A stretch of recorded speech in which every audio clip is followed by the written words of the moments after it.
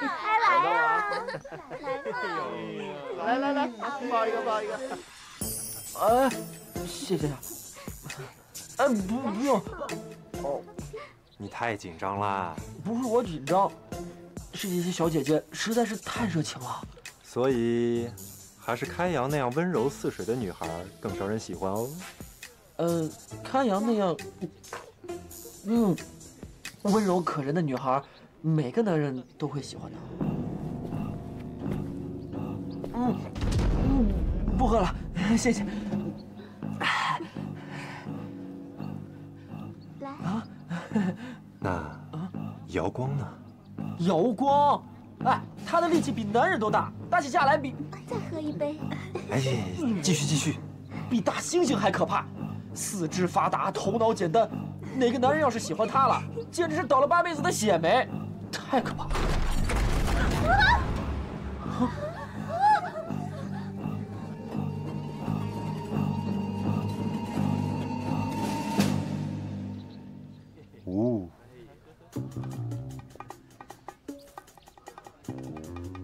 瑶光，你怎么来了？哎，你看你把这给弄的。哟，你们这是干什么呀？好啊，你臭小子，敢在背后说师傅坏话！我没有，你肯定是听错了。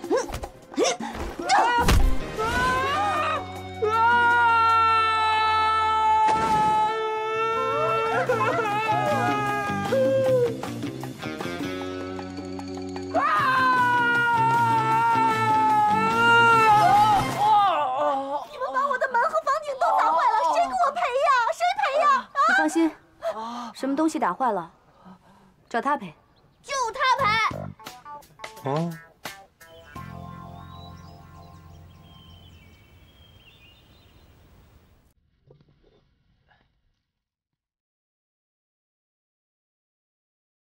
怎么不服侍老夫更衣啊？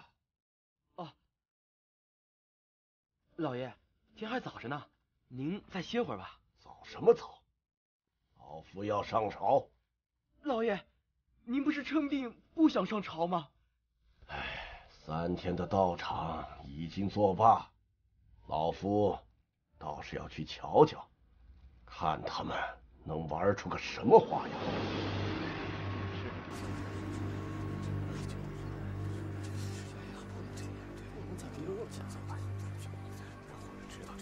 这不是康相吗？哎呦，看看谁来了！康相公，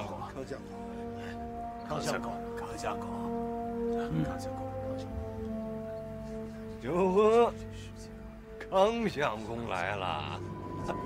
各位，康相公曾经说过，休与我辈同殿为臣。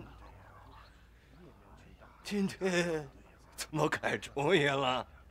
你就不怕跟我们在一起有同流合污之嫌呢？别怕，功名利禄，人之所欲，康相公也不能免俗啊！康相公，你是怕来晚了，在这朝堂之上没有你的位置了吧？魏相公嘴皮子这么利索，做宰相可屈了才。你应该去茶馆说书，那才是物尽其用。无聊，很是无聊啊！皇上驾到！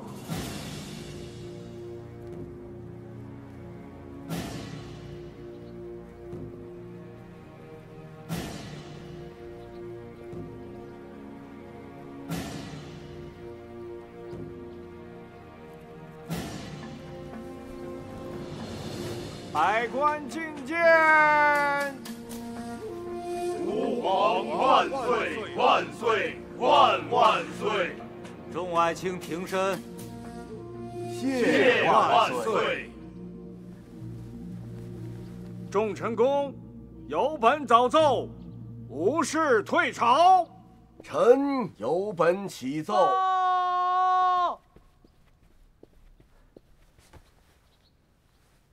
启禀皇上，皇城门楼上发现黄柏一树。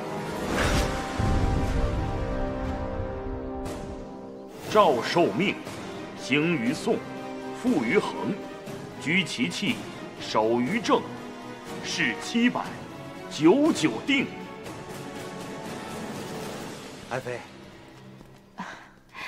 参见皇上。不必多礼。皇上满面春风，可有什么喜事？今日宫门之上降下了天书，诏书命，兴于宋，复于衡，居其器，守于正，事700，久久定。事情都传开了，想必爱妃也已经听说了，民间百姓大为振奋，我也高兴得很呐。皇上，有句话，臣妾不知当讲不当讲。你们先退下。来，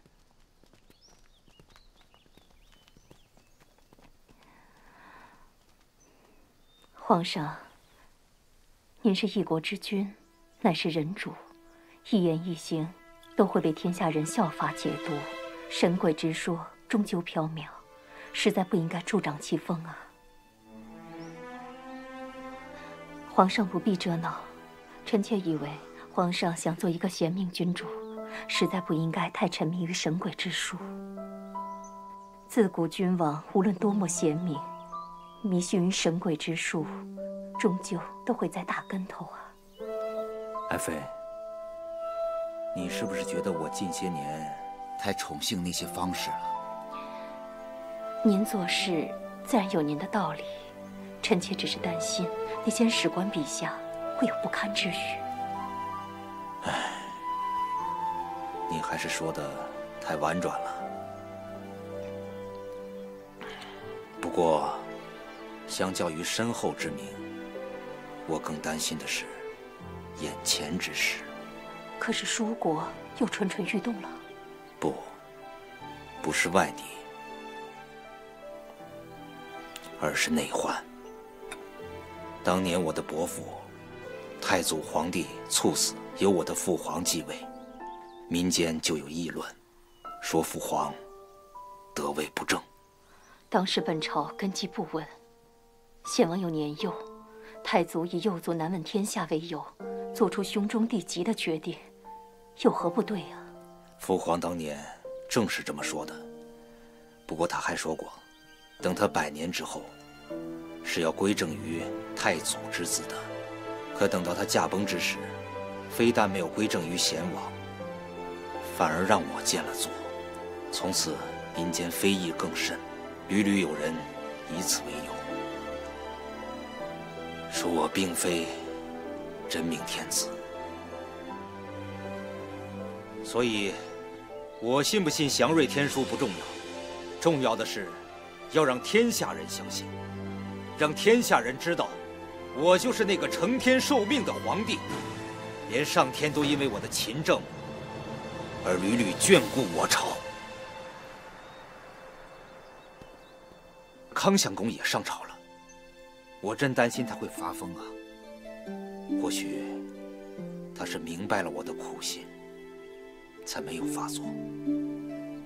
爱妃，你看这锦绣江山，黎民百姓需要安定啊。荒唐！堂堂的君王，居然被此等魑魅魍魉所惑，迷信神仙之术。哼！唉，真是可悲可叹。老爷，老爷不好了！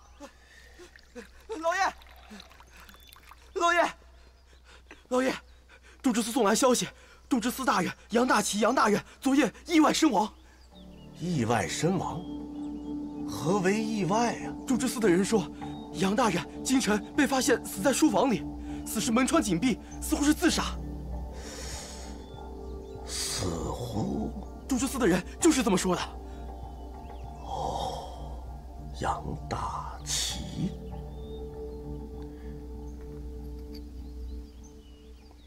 北郊。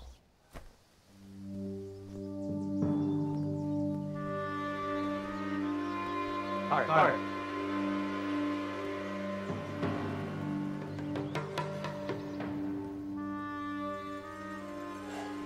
杨夫人，你要节哀顺变呐。大人，大人，大人，您一定要为我家老爷主持公道啊！杨夫人放心，此事朝廷一定会查个水落石出。谢大人。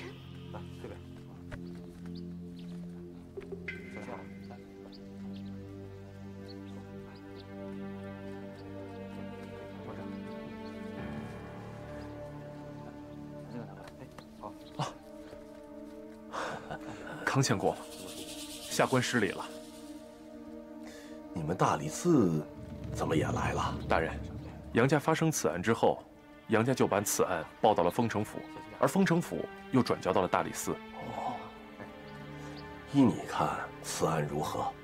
此案蹊跷。蹊跷在何处？大人，请随我来。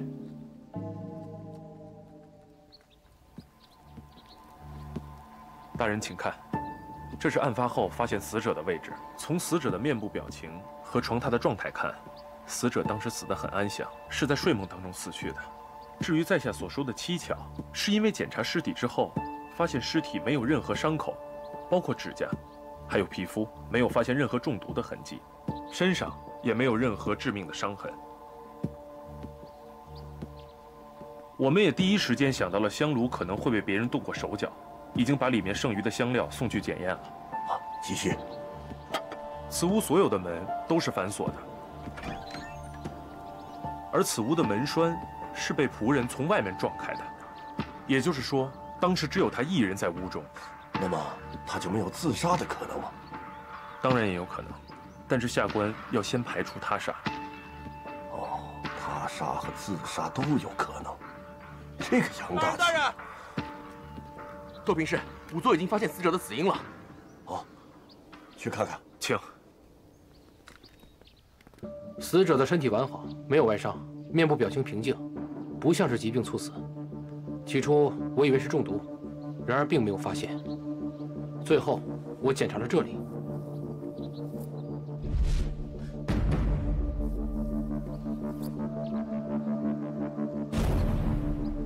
像这样的针有3处。呈品字形排列，钉针钉入头部如此之深，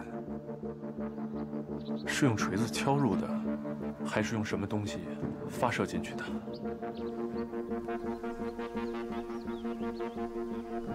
你继续查，有什么新的情况及时告诉老夫。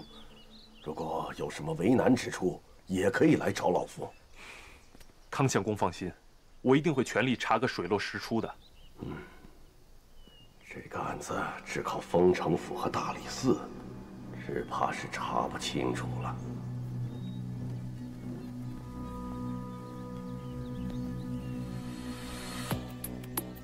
康公，官员被杀，自由3法司负责。若北斗司贸然插手，恐惹人非议。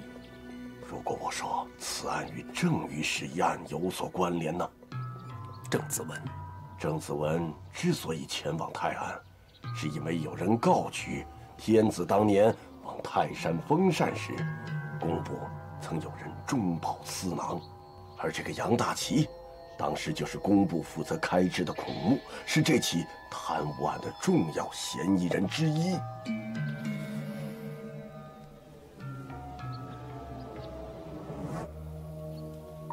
郑御史去泰安公干，发现德庙伪造祥瑞，大敛民财，所以被杀。没错，但那只是个意外。德庙这边刚刚被你们抓了，那边就有人向陛下举荐德庙，让他逃过一劫。工部贪污一案背后也有他，你说这2件案子还毫无关联吗？这个他是魏相公。他是宰相，只靠3法司，恐怕未必能查到他的头上，所以本官特意来求助于你北斗司。康公，你的意思，本防御使明白了。文曲，姚光。杜支判官杨大奇昨夜在家中离奇死亡，死因不明，我命你2人前去协查此案。属下遵命。方御史大人，我也想跟他们一起去。就你那三脚猫功夫，凑什么热闹呀？哎，暴烈女，这是去查案，不是去打架，靠的是这里。你是说我没脑子了？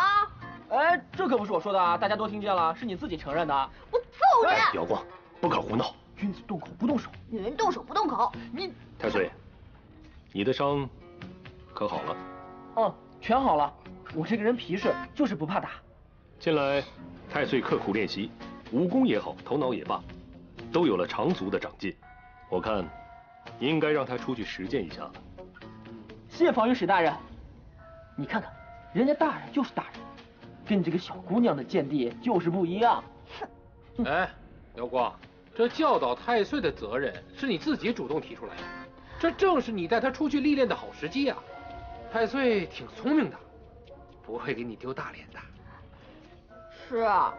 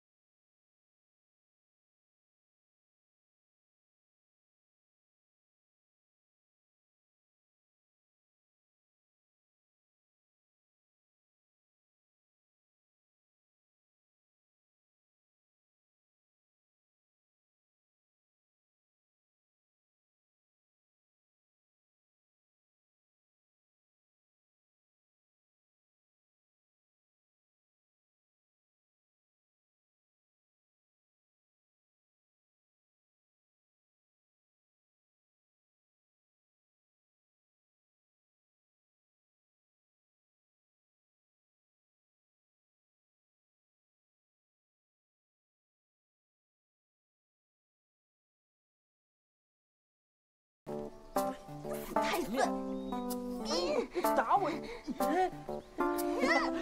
哎，不过呢，我跟你说啊，一会儿进了里面，多看少说，有不懂的地方呢，尽管问我，知道吧？因为丰城府和大理寺的人都在里面，免得给我丢人。我问你，哎，就你那半瓶醋的水准，我问你啊，我还不如问柳狐狸呢。哦对，到时候这案子要是我破了，你可别来蹭功劳啊！哎呀，那么狂啊！那是，我可是说过的，总有一天我要爬到你上面去，叫你只能仰视我。哼，行，我等着，我等着啊。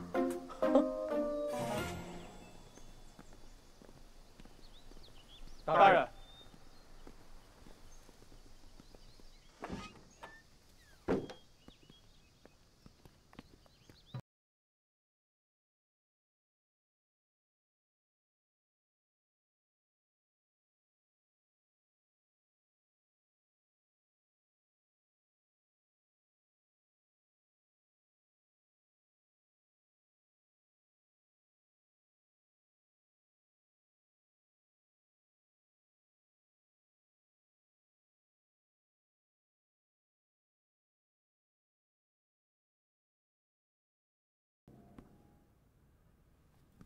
窦平氏，我们奉防御使大人之命，过来协助查案的。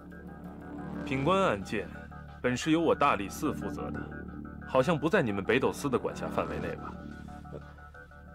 此案诡异离奇，若没有我们北斗司，光凭你们，破得着案吗？狂妄！我们窦大人明察秋毫，如今任大理寺平事，丰城府还多次想请他过去那边任职。你说我们大人破不破得了案子？检验勘查，事关人命，抽丝剥茧，也是为了求个证据确凿。你们北斗司乃武职衙门，单凭打打杀杀也敢在这儿大放厥词？死窦成，你凶什么凶啊？上次德庙那案子不也是我北斗司办的吗？结果你大理寺一审，审出个什么结果啊？还有脸在这跟我们说有罪无罪，不是你红口白牙几句话就能说清楚的。此案归我大理寺审，你北斗司来这儿恶意插手，简直目无法纪。不管用什么手段，只要能够查出真相，惩治凶手，为死者伸冤，就是好手段。我们走。分头查。哎呀，不过这个窦成有句话说的挺对，咱们北斗司啊，确实是有某些人四肢发达，头脑简单。不过呢，他也不能一竿子打死一群人。比如说吧，就是我，这个头脑啊就非常的聪明，你说是不是啊？是啊，因为你头大嘛。大头大头，下雨不愁。人有雨伞，你有大头。你头大聪明，你懂不懂啊？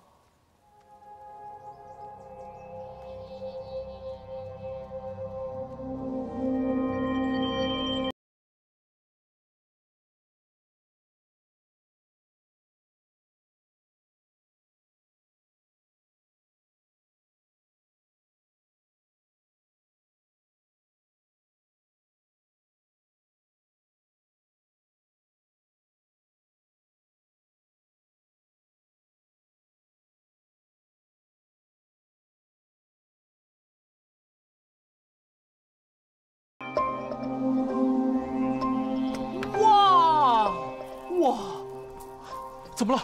发现什么了吗？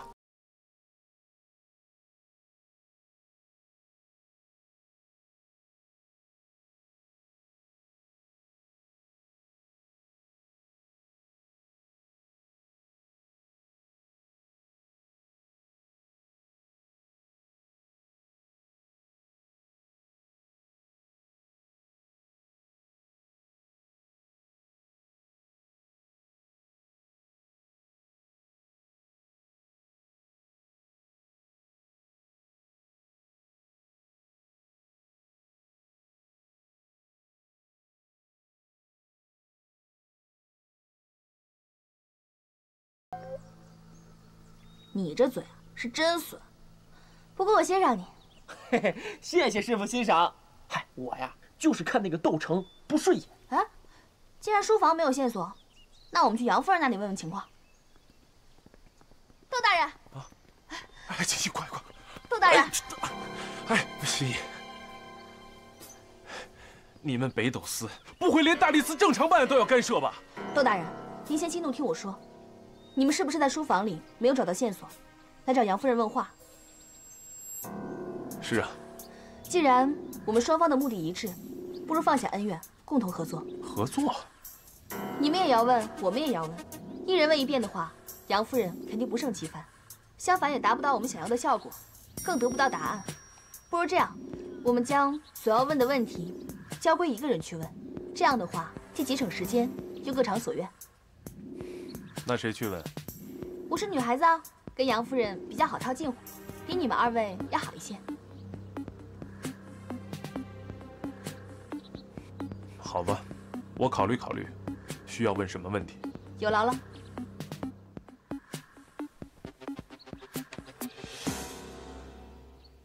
杨夫人，节哀顺变。个人有个人的缘法，强求不得，我也只能认命。您能不能跟我们说说昨天晚上的情况？昨天也没发生什么特别的事情，跟往常一样。老爷回来不久，他的好友眼正眼大人来府拜访，两人就在书房同饮。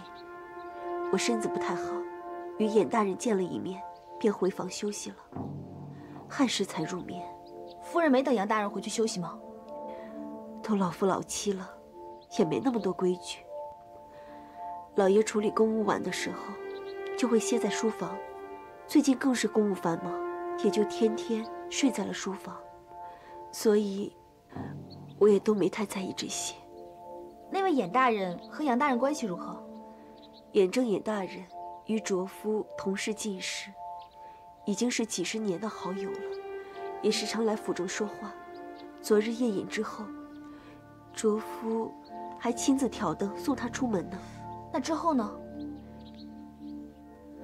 之后就是丫鬟春梅侍奉老爷在书房睡了。第2天一早，仆人唤他不起，便破门而入，结果发现他。夫人，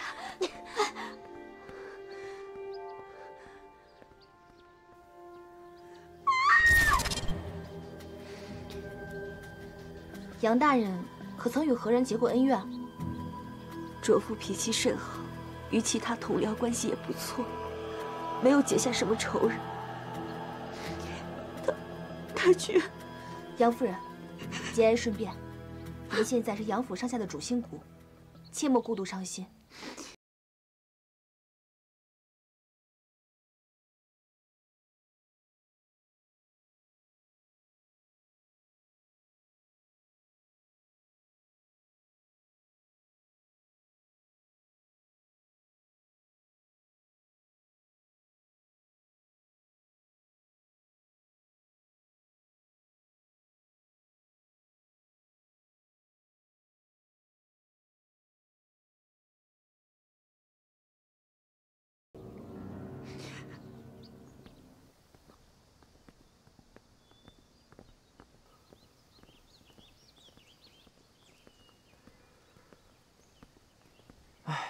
你说在杨夫人这边，也没发现什么特别有价值的线索。是啊，无冤无仇，密室杀人，就连作案手法和作案凶器都找不到，真是见了鬼了。哎，窦平氏，刚才你得到什么线索了吗？没有。我突然想到，我还有一些事情，先走一步。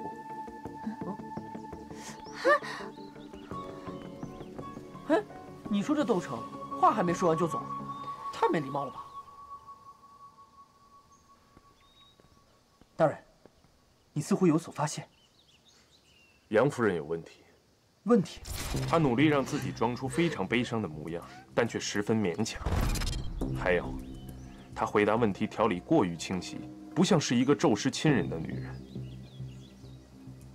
除此之外，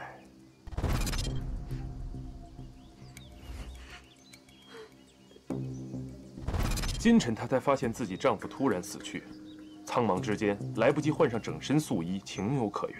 但是大红之色还是外衣，不会来不及换了。除非她也暗自窃喜自己丈夫死去，又或者她毫不在意。大人，那我们该盘问杨夫人呢？胡闹！仅凭这些证据，怎么盘问杨夫人？那我们现在去哪里？先去严大人家里。杨夫人的事儿，咱们慢慢查。昨天杨大奇和眼正还喝过酒，走，去严府。哎，大柳呢？嘿，我刚才就觉得少了点什么东西，原来是少了个人呢。这人呢？